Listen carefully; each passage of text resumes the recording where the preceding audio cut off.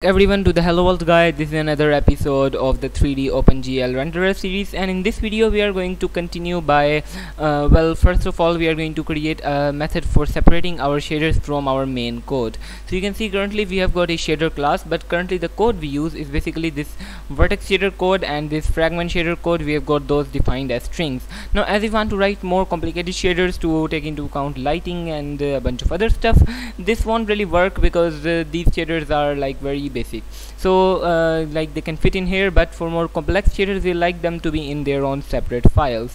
So in order to do that, what we can do is I'm going to go under Solution Explorer, and these are filters. These are not actual folders but instead just filters.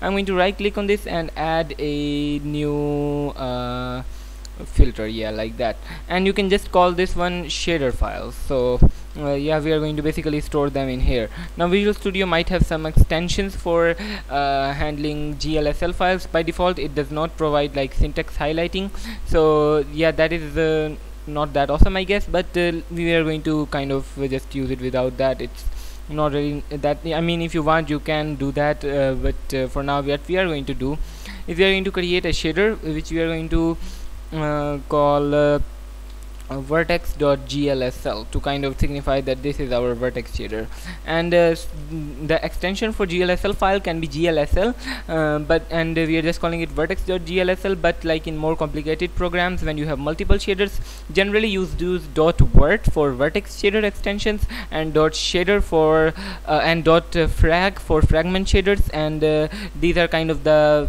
what you kind of do for if you want to have multiple shaders. But currently we only have a single vertex and fragment shader, therefore we are going to call them vertex.glsl and fragment.glsl. so I'm going to add two new items here, and add another one here as well, which I'm going to call fragment.glsl, like that. So we are going to do that, and once we have done that, what we can do is we can go ahead and, for example, let's just copy all of this, and of course this is written as a string, and we are going to go under vertex.glsl and paste that here, but we are going to change it. First of all, let me just kind of remove all of the indentation, and then we can just remove the unnecessary quotes and stuff like that we have got, because we don't really need them anymore. So we are going to go here, and we can just use like multiple selection to do that. That's going to be the best way. So we are going to basically use like a multiple cursor to kind of just remove this, and then we can remove these easily as well. So yeah, that is, we are basically going to write a vertex shader like we would in like in a normal program in a separate file, and then we are going to read this file when we want to run our program. So we are going to do that, and let's go ahead and also kind of separate this, and to kind of make it look cleaner, because now we have got in a separate file, we can kind of focus on that as well. So yeah, we can just go ahead and do it like this. So we have got that done, and we can just kind of put different kind of basically space it a bit to look like a normal program here. So we have got our vertex shader here, and you can just go ahead and copy the fragment shader as well and do a similar thing with that. So we are going to copy that, and maybe you can, if you want to, just copy it one line at a time. So hashtag version 330 core and that, and yeah, we can do that, and we can also say out vector for frag color, and we can copy and paste that, and then we can also paste the uniform line, because of course we want to take in the uniform color as well.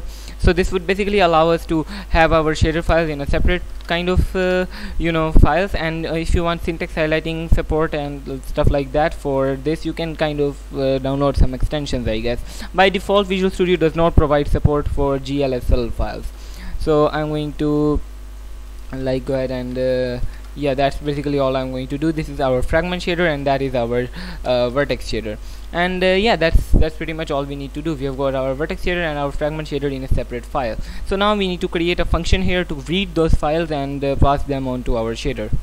So in here what we are going to do is we are going to go ahead and create a function for reading the file called ReadTextFile. All this function is going to do is take in a, for the argument, is going to take in a single string which representing the file name, and it's basically going to kind of output the whole content of the file as a string. So like the whole file from start to end like as a single string, and that's all pretty good, I guess. And what we can do now is we can go ahead and we can implement this function, and we can implement it in a second. Let's first go ahead and actually use it in the places we need to. So let's go up here. When we are doing our shader, it requires us to pass it the code. So we are going to read the text file, and for the name we are just going to pass vertex.glsl. So it's going to read it and just get its contents and pass them directly. And we are going to do similarly with the fragment the file that we have got. And of course this needs to return a std string and not void, because that string is going to basically be the whole content of the file. And yeah, that's pretty awesome, I guess. And now what we can do is we can go ahead and by the way, we want to not use fragment shader code when we are reading the text file, but instead use the file literal fragment.glsl, so string literal here. Yeah, and now we can remove this like code that we have got for fragment shader and vertex shader, and we can just have our main function not contain those two files. So now we need to implement the read text file function. So we have got our fragment and vertex shader, and now we need to implement the function. So in order to implement the read from file method, what we are going to do is we are going to go up there and include fstream for file stream and stream for string stream. File stream should be pretty obvious, and the reason for string stream we are going to find in a second. So we are going to create an if stream for input file only, and we are going to open it as file, and we are going to pass a file name in the constructor. If the file is not open, which means we failed for some reason, you might want to log an error message here and also return return just an empty string if nothing was found. But we are not going to actually do that, because I am not going to personally output a error message, because if we read an empty shader, then OpenGL will automatically give an error to us. So now what we can do is we can go down here, and if the file is open, then we can read the contents of the file. In order to do that, we will create a string stream, which is basically a stream but of strings, not actual file or anything. So we are going to call, and we are going to what we are going to actually do is we are going to say ss and take in file.readBuff. We are going to just call it ss, and readBuff function will basically kind of read the whole file for us. And now we can into the stream, and then we can return the stream's content as a string by using the strstring method. And that is pretty much all we need to do. It's going to cause our readTextFile function to work correctly, and now we should be getting anything that we have got in our vertex and fragment or GLSL files. And if I run this, we should get the same thing that we were getting in the last video. So you can see it compiles, and we can kind of see that we have got the similar cube, and it's transformed, and we can move around and everything works, which shows that our shaders were loaded correctly. Yeah guys, this is pretty much it for this video, and in this video we kind of learned how to separate our shaders from our main program, which is a good practice, and it can help us create more complex shaders without too much difficulties. So in the next video we are going to really get into the heart of this and start seeing exciting results when we go ahead and implement some kind of way of reading the actual meshes from a file instead of loading them directly. So that's something that we are going to do in the next video. So stay tuned for that, and make sure to like and subscribe so that you don't miss it, and share this video with other people as well. And bye.